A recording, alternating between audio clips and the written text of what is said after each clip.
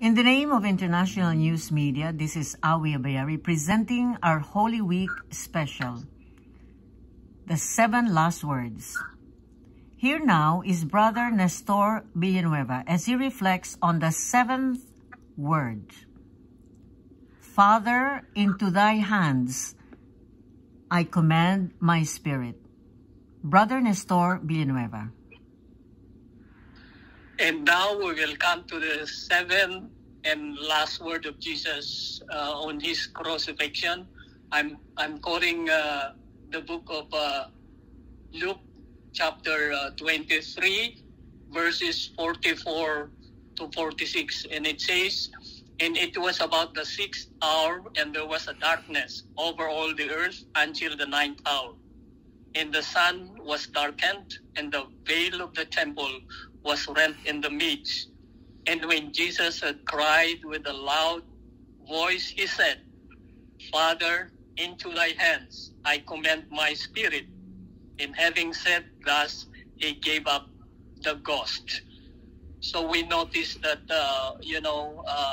as I had said earlier, the 6th hour means 12 o'clock until the 9th hour, 3 o'clock. As we the Bible says that at 3 o'clock Jesus gave up, and the sun was darkened, and the veil of the temple was rent in the midst.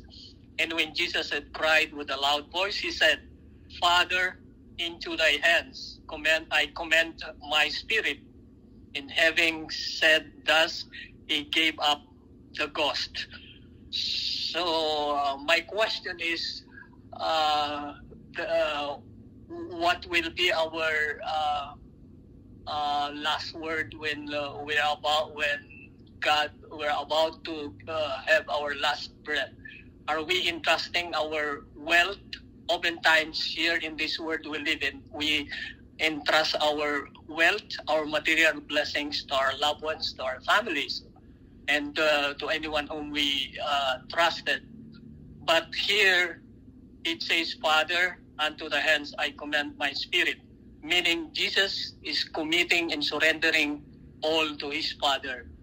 And so I think the important message for us is we need to commit also our life to God, to Jesus Christ, because he's our Lord and Savior. He's our Creator. The moment that Christ will allow us to rest, we will be sure that someday we'll be resurrected for Jesus' reward to us. So we need to commit everything to the Father, our Lord and Savior, Jesus Christ. Thank you. Thank you very much, Brother Nestor Villanueva.